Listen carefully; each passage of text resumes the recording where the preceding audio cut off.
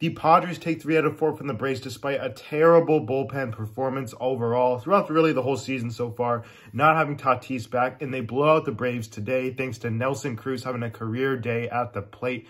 Juan Soto looks to be heating up. Ha-Seong Kim's looking like a good hitter at the plate. This is all very good signs. Seth Lugo and Michael Wacha, what great performances yesterday. Wacha, Lugo today. This is my reaction to this game today, the 10-2 victory in the series.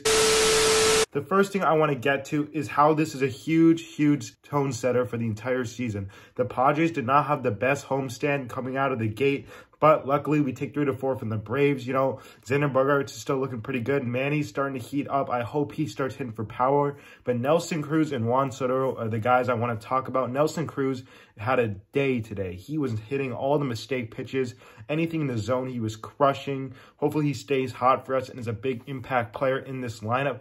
And Juan Soto is starting to heat up a lot more. Yes, we got to get that batting average up, but I think it will get up. The OPS is already just hovering around 800, despite everybody telling us to, you know, trade him or he sucks. Like, yeah, he had a very slow start and he's still kind of getting out of that. But Juan Soto is looking better and he is going to be really good this year. But I want to talk about what this series means. The Padres were ranked 3rd in power rankings out of the gate for 2023 rankings behind the Astros and the Braves. And the Padres just smoked the Braves today. This series is great and a great tone setter for the season because it was a really just all-around good series. Yes, the bullpen is not looking great now, but we do not have Robert Suarez. There are guys who are injured that are hopefully be coming back and guys who need to develop a little bit more into the season. And hopefully as the season goes on, they'll get stronger. But we did not even have Tatis, and we did this. The Braves are loaded, if not more loaded than the Padres. Probably not quite as loaded, but the Braves are unbelievably good. Austin Riley, Michael Harris, I know he did not play this series. Ronald Acuña Jr., Matt Olson, the list goes on and on. The Padres have holes in their lineups. We can't deny that. The Padres don't have a great bullpen, and their catchers suck.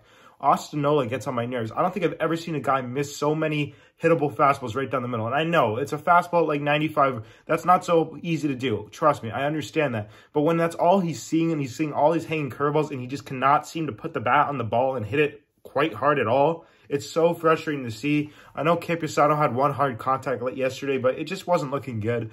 But the Padres, they're really solid, but we do have some holes in the lineup. Obviously, it's highlighted by the bullpen, but without the superstar Tatis, we still take 3 out of 4 and have a huge series win against the Braves. As we go into New York, we got Yu Darvish tomorrow going up against Max Scherzer. That should be fun. It's game 1 of the wild card, kind of a throwback to that when the Padres absolutely crushed Max Scherzer and Trent Grisham made him his son. But this is a really fun series for us to be building off of with more confidence and just continue to understand that we are a good team. And when Tatis comes back, we're going to be even better.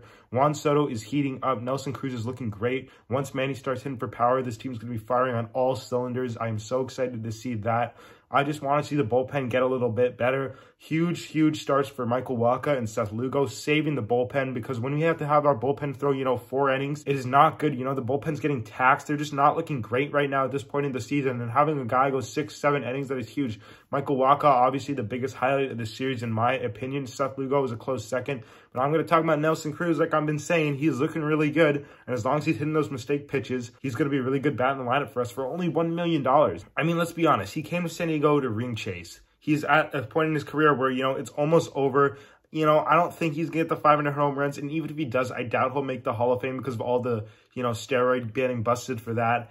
But he's ring chasing right now. You know, he wants to ring. San Diego's the place to do it. And hopefully in 2023, after this year's over, we'll see one of those. But I don't know. I'm just super excited for this series because it's a great tone setter for the rest of the year. I'm super excited about this win today where the offense absolutely exploded on Sunday Night Baseball. Let me know what you guys think. Do you guys think this series is a really good tone setter for the year? Do you think, you know, it's just any other series? I don't know. Let me know your guys' thoughts in the comment section down below. Make sure you guys hit that subscribe button if you're yet to do so. Give the video a like and turn on that post notification bell. If you guys like Padres baseball and baseball in general, this is the place to be. But for now, that's it for me. Stay safe, everybody. Thank you guys for watching this video, and I'll see you in the next one. Yo, now trick what Mace who? They ain't what Mace do. Got a lot of girls that'll love to replace you. Tell it to your face.